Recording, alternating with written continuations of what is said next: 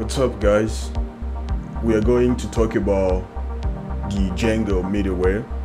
So in Django, a middleware is a plugin that alters each request and response throughout your Django projects globally.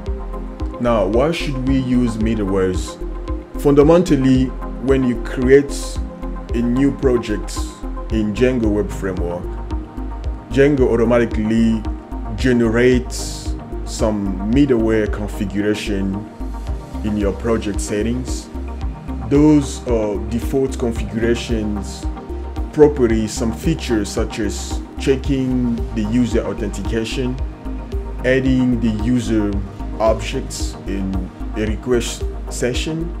So we use our middleware to add authentication credentials on a request. We can also use the middleware to add or check context data in templates response.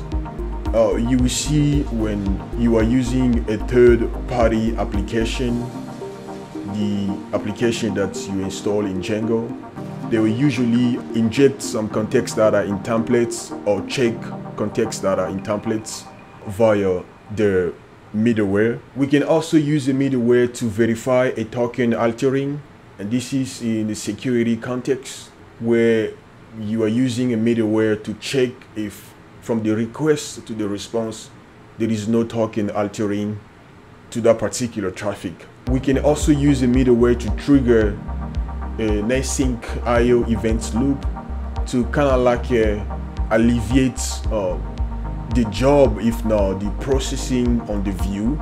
So you can create you can trigger an async IO events loop via a middleware. So let's go to the demo and demonstrate how we can create a simple middleware in Django Web Framework.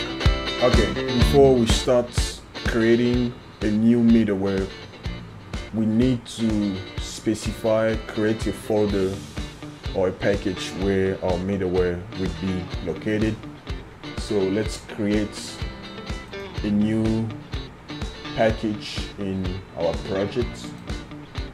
We call the package middleware. So now we need to create a new module, async middleware.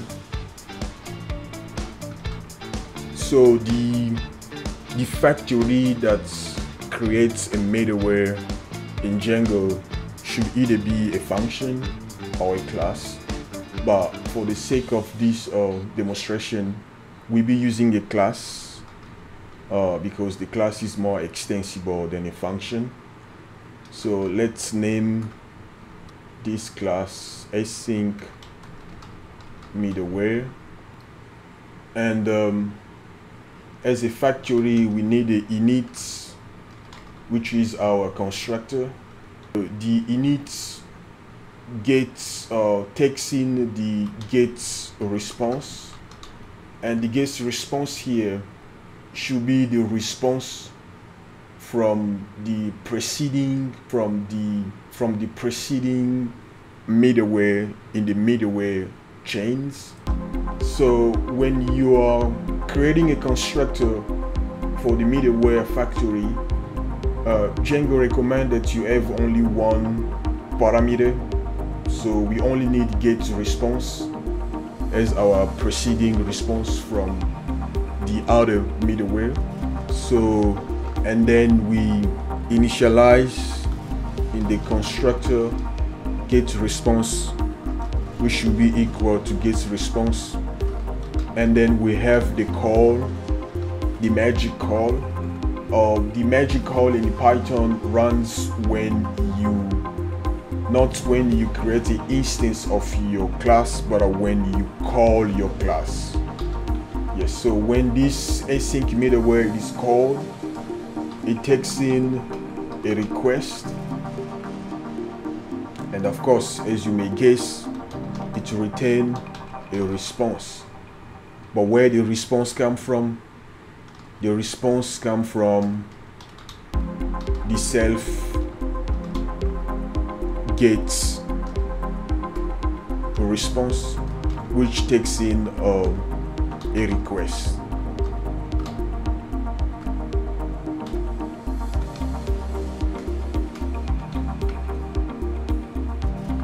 Pretty simple.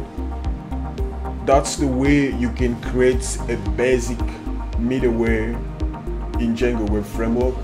So now we need to import our middleware in our settings. To do that, we can just go to settings, go to middleware.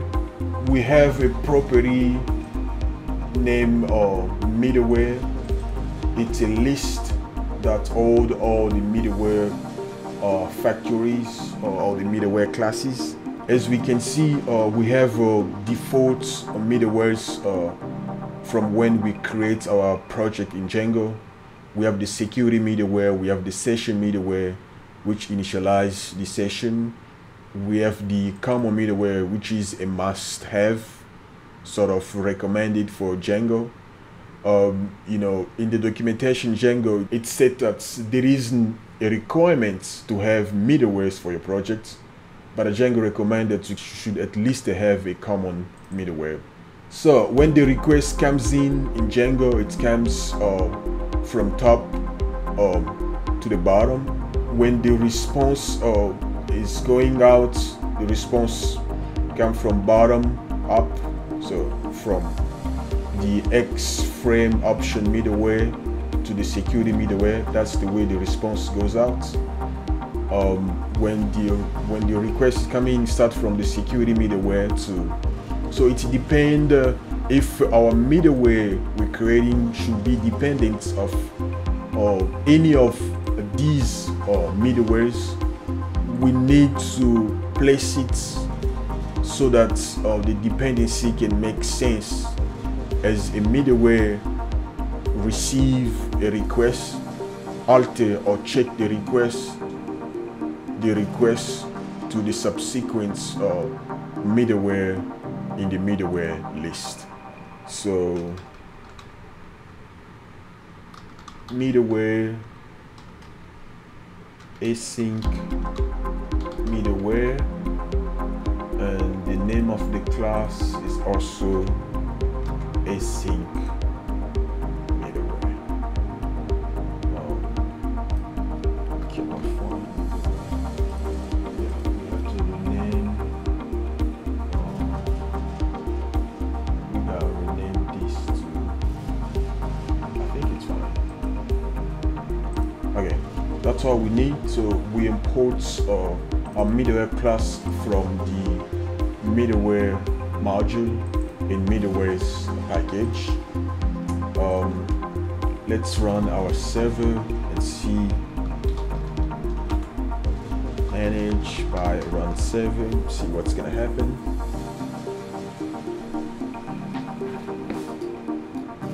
Okay, it's running, our server is running. We can try to issue a request.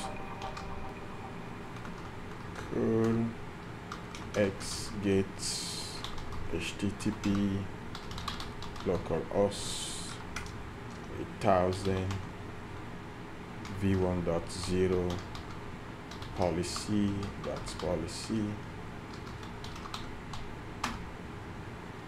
Okay, we got our policy, and if we check the server, everything is running as expected, which means we create our middleware, but our middleware is doing exactly nothing. It's just, you know, it's not altering or checking anything from request to the response. So how do we confirm that our middleware is exactly doing something? As you can see, when we call when our middleware is called, everything before the response, which is everything related to the call to be executed before the response / the view, should be here. So if we want to catch, let's say we want to catch something from the request, we can print request meta. Let's get the HTTP host. So we want our middleware to just print the HTTP host. We can do that every time we issue a request and check our server. There we go. Now we can see our middleware can print the HTTP host from the request. Pretty simple. That's the way we can create a middleware using a class instead of a function. So remember, the constructor in the middleware takes in a response, get response, which is a preceding response from the bottom middleware, and we have the magic or the special function down the call that's when we call our middleware. Next, we look at other methods we can implement in our middleware factory to alter the response or the request in our Django project. We have the method ProcessView, which can also be implemented in our middleware. So the ProcessView method is called before Django called the view. Let's say for each request, we wanna, before we call the view, we wanna do something about the request, or we wanna do something about the view before the view is actually called. Let's say, for instance, we wanna open the async IO events loop that will send some data, manipulate some data, do some bunch of computation before the view is called. We can implement that in ProcessView. So the ProcessView takes in a request as a HTTP or request object. It takes in also the view function, which should be of type view set or type view in Django. Also, it takes the positional arguments and the keyword arguments. And these functions should call the view function. So let's go to the demo and demonstrate how we can implement the ProcessView in our async middleware. ProcessView. Now that we can catch the HTTP host from our request using a customized middleware, if we want to implement the ProcessView takes in a request, a view function, where I should have just say a view, but what am I saying, the view function? Because whether you're using a class view or a function view, when a view is called, it's always called as a function. So the view function, the positional arguments.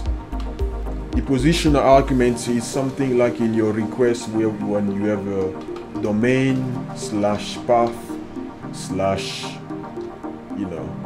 arguments 1, like a ID,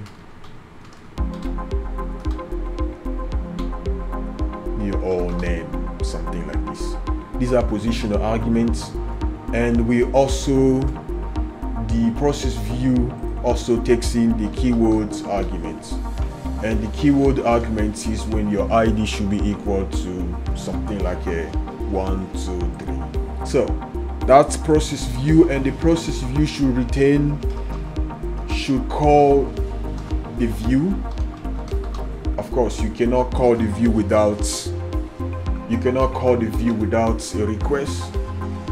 So if we want to implement the ProcessView without altering anything from our view function or our request, we can just call function view, and then we pass in a request. If we save, we can see the server reload without any error. And if we issue our request again, let's print that accept application JSON indents for. Okay, we can see we get our policy objects from the database. We got the response without If we check on the status on the server, we're not getting any error. Still, we can see our middleware is printing the HTTP host from our projects of where the server is running. Yeah, which means the ProcessView is working without any problem. What can we do with ProcessView? As I stated, it depends on why you should create your middleware. But in ProcessView, we can open a async IO event loop. You can also, send the email from the view in the ProcessView, because the ProcessView is called before the view is called. So this one run before the view is called. You can do some logic here. So to demonstrate that we are really doing something with the ProcessView, we can, for instance, we may check that our view class, even if on the view we are running the function as view, we want to make sure in our view class we have a property can send the email. So we can, for instance, send the email getting the property of the view before we return the view. This is just an example. It doesn't mean that that's the way we should go about that. But for the sake of this video, we're trying to demonstrate to make sure the ProcessView effectively run before the view set is called. So to do so, we need to get the class of this function.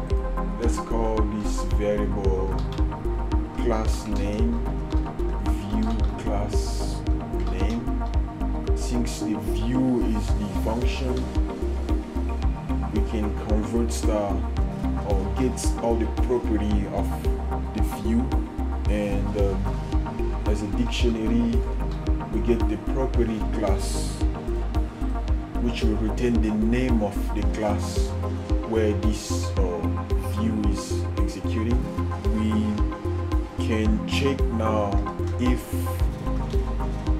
gets attribute view class name as can send email. So if the class where this view is being run as a property can send email, we can just print yes, it can send email. If not, we can print no, it cannot send an email. So we try to make sure that the ProcessView is run before the view is called. Let's issue some request. The request is successfully issued and it's also respond. Yes, it can send the email.